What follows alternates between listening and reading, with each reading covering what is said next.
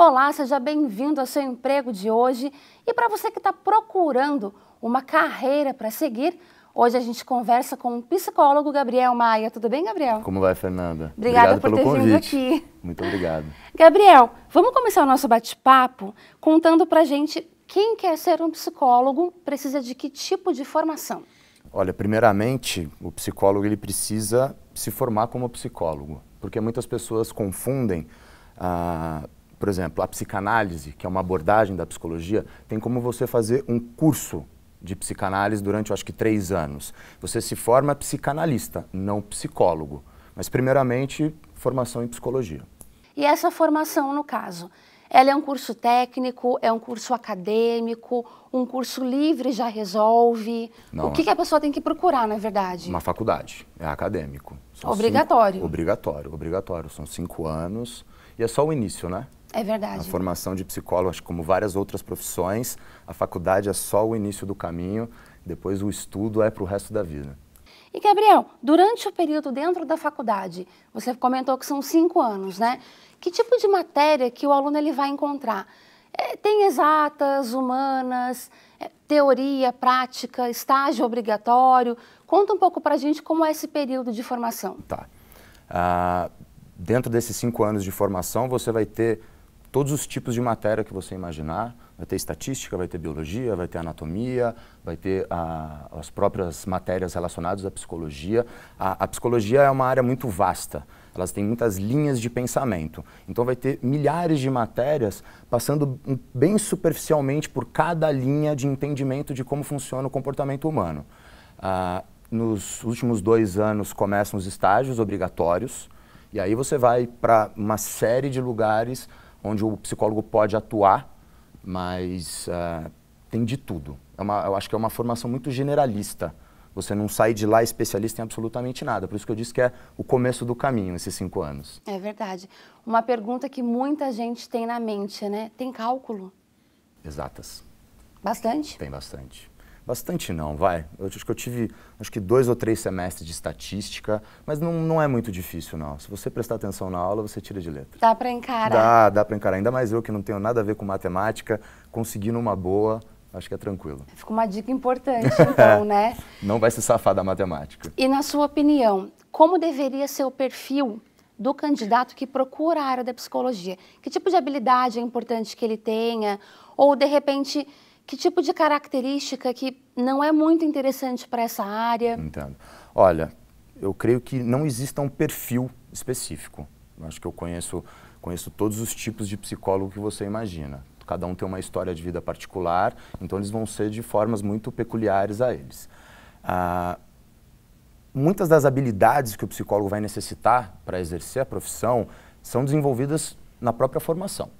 Então a gente começa na faculdade, depois a gente vai se especializar, vai para as pós-graduações e a famosa supervisão que todo psicólogo deveria fazer, que nada mais é do que eu sou um psicólogo novato, vou fazer uma supervisão com um psicólogo mais experiente. E esse psicólogo experiente vai moldar diversas habilidades necessárias para você desempenhar um bom papel. Pelo que você está falando, eu acho que ficou bem claro para a gente aqui que é uma área em que a pessoa precisa estar disponível e disposto para estudar e se atualizar o tempo todo. Muita dedicação. Eu não conheço um psicólogo de sucesso que não tenha estudado muito. Imagino. Se dedicado full time. E na rotina do dia a dia? Fala um pouco para a gente como que é a sua rotina. Olha, como eu disse, tem várias áreas que o psicólogo pode atuar. No meu caso, eu atuo na clínica, eu trabalho com crianças e adolescentes, então é o famoso consultório. Todo dia lá, eu fico de 7 a 8 horas por dia dentro do consultório. Eu gosto, tem pessoas que eu acho que não se adaptariam a ficar 8 horas dentro de um lugar fechado o tempo inteiro, precisam de mais movimento na vida, mas para mim, eu adoro. E a cada paciente que entra no meu consultório é uma história diferente, é uma história de vida diferente, são problemas diferentes, então eu adoro. São muitas coisas para a gente trabalhar no mesmo dia. Além do consultório, quais são as outras opções que o profissional pode trabalhar? Acho importante essa pergunta, Fernanda, porque eu creio que quanto mais a psicologia é divulgada, mais as pessoas estão entendendo que a psicologia deve estar em todos os ambientes da nossa vida. Então a gente pode estar na política, a gente pode estar dentro da polícia, a gente pode estar no hospital, na escola, em todos os lugares que você imagina, num time de futebol profissional, enfim. A gente pode atuar de diversas maneiras, porque a gente está falando de comportamento humano. Então, o comportamento está acontecendo o tempo inteiro em todos os lugares, né? Em todos os contextos que você pode imaginar. É verdade. E uma curiosidade, a gente sabe que, infelizmente, ainda existe ou existiu um rótulo, né? De que para uma pessoa procurar um psicólogo, essa pessoa está louca, que era um termo muito utilizado, que é um termo muito negativo, inclusive. Esse rótulo ainda existe? Existe bastante. É cultural, né? E aí é passado de pessoa para pessoa essa ideia, né? Eu, na minha experiência, eu preciso desconstruir esse conceito, essa ideia de terapia com diversos adolescentes que aparecem para mim, né? A pessoa geralmente acha que quem faz a terapia é alguém frágil, é alguém problemático, é alguém louco, é alguém que não dá conta da própria vida, né? De maneira nenhuma, eu acho que é tudo pelo contrário. Quem faz terapia é o corajoso, é o cara muito forte que tem coragem de entrar em contato com as coisas que mais incomodam ele, né? E pedir ajuda. A gente tem que pedir ajuda quando é preciso, né? Essa coisa de autossuficiência, de não, eu vou me virar, eu vou conseguir, isso é muito maléfico para você. Você tem que tirar um pouco esses... Acho que é procurar saber mais informações sobre o que você está querendo julgar, né? Antes de acreditar no que o outro te fala, no que a televisão te mostrou, enfim. Exatamente, é verdade. E você, durante a sua jornada profissional, na sua carreira, quais são os maiores desafios que você tem ou teve que superar e quais são aqueles momentos que você realmente se realiza? Olha, no meu caso, na questão da clínica, do consultório, eu creio que o maior desafio é você fazer um nome forte, as pessoas te reconhecerem, reconhecer o seu trabalho. Aqui em São José, por exemplo, acho que até uma pergunta que você vai me fazer, não sei, tem um consultório por esquina. Então tá demasiado a questão de consultório, de pessoas querendo atender, clinicar. Então você precisa ser diferente, fazer algum diferencial para você se destacar, fazer bons trabalhos, claro, primeiro de tudo, para você ser aquela pessoa que, para onde você quer? Eu quero ir no Gabriel. Não sei o que, vai no Gabriel. Você formar um nome forte, eu acho que é um dos principais desafios da clínica, né? E qual foi a outra pergunta? Se tem alguma coisa que te marcou, um momento que você realmente se realiza como profissional? Olha, eu me realizo quando eu vejo que a criança, que o adolescente cria vínculo comigo, confia em mim. Então você vê que a criança, o adolescente chega lá e ele tira todos os escudos, todas as proteções que ele tem, que ele usa no mundo dele, na vida rotineira dele, e para mim não, e para mim ele se mostra como ele realmente é. E quando os pais, nas sessões de feedback que eu dou, os pais vêm relatar as melhoras, né? Nossa, meu filho está assim, meu filho está lessado. Então eu acho que isso é muito gratificante da profissão. É o melhor momento. Ver que você está realmente ajudando alguém, né? É verdade. Eu vou aproveitar o gancho que você falou um pouco sobre a concorrência. Eu realmente ia te perguntar isso, né? Como driblar o excesso de profissional no mercado de trabalho? Como eu disse, estudar, se especializar, procurar fazer alguma coisa de diferente. O cara que sai, ou a menina que sai de um curso de psicologia já achando que vai atender, que vai ter uma agenda cheia, esquece. É complicado, leva anos para você construir uma agenda cheia, uma procura, porque como eu disse, né, tem muitos psicólogos hoje em dia. Então, você vai ser só mais um.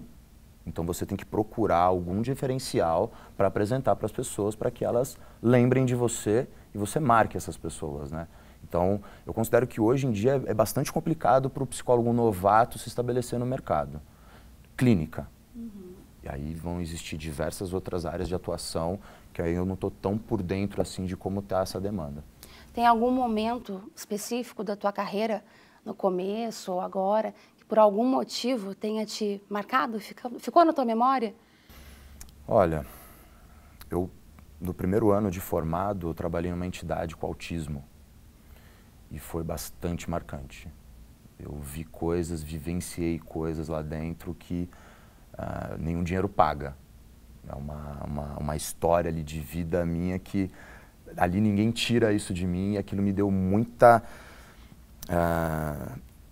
realidade de como as coisas são, sabe? As famílias que têm um filho autista é bastante complicado. Então, acho que para o começo de carreira eu tive experiências bastante marcantes.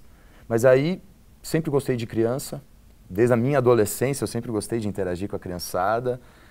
Amo esporte. Falei, puta, vou para o esporte, vou para a criança. Acabou que a minha mentora me chamou para trabalhar com ela e eu me apaixonei e até hoje estou lá. Então, o motivo pela escolha de trabalhar com criança e adolescente é a paixão. Eu sempre gostei, sempre tive muita facilidade. Enquanto as pessoas, os adultos, né? Alguns adultos, a criança chega até o adulto vai lá dar 2 tapinhas na cabeça, tá bom, vai lá brincar. Eu não, eu ajoelho, olho no olho, interajo, eu dou atenção, né? Eu sou empático no sentido de, pô, se a pessoa veio me procurar, deixa eu dar essa atenção de volta, né? E aí eu percebia que, poxa, eu levo jeito. Gabriel, há quantos anos você está na área? Eu me formei na faculdade em 2010. Na clínica eu estou há 5 anos. Se arrependeu? De maneira nenhuma. Não me vejo fazendo outra coisa hoje. Foi a escolha certa, então? Completamente certa. Demorei bastante, mas quando eu escolhi certo. Então, aproveitando, para quem te assistiu hoje aqui no Seu Emprego e ainda não escolheu, não decidiu a carreira e de repente tem um interesse em conhecer um pouco melhor da área da psicologia, que conselho você deixaria? Olha, vários, né? Mas a gente pode dizer o seguinte, paciência, muito estudo, você vai ver muita coisa, principalmente dentro da faculdade, então você vai querer fechar portas rápidas, sabe? Ah, eu quero isso, eu não quero isso. Não, calma, vai conhecendo, se deixa aberto para todas as experiências que a faculdade for te proporcionar, que a formação for te proporcionar e goste de ajudar as pessoas, acho que é o principal. Não faça disso um trabalho do tipo, nossa, eu tenho que ir lá agora ajudar tal pessoa. Não, isso é uma coisa que tem que ser, não que vai ser prazeroso o tempo inteiro. Acho que nenhuma profissão é prazerosa o tempo inteiro. Mas acho que você tem que carregar na tua história um querer ajudar, um gostar de ajudar, né? Então, acho que algumas dicas que eu posso dar seriam essas. E dedicação, né? Como tudo. É verdade. Esforço também é fundamental, não só nessa área, mas em qualquer profissão. Gabriel, muito obrigada por ter vindo aqui, por ter aceito o nosso convite. Muito obrigado a você, Fernanda. Adorei estar aqui com vocês. Obrigada pelas dicas também. Estarei sempre disponível quando precisarem. A gente espera que essas dicas e conselhos que a gente tem mostrado aqui no programa, aqui no Seu Emprego, realmente ajudem vocês que estão procurando uma colocação no mercado de trabalho, uma carreira para seguir. O Seu Emprego de hoje fica por aqui e a gente volta na semana que vem. Até lá!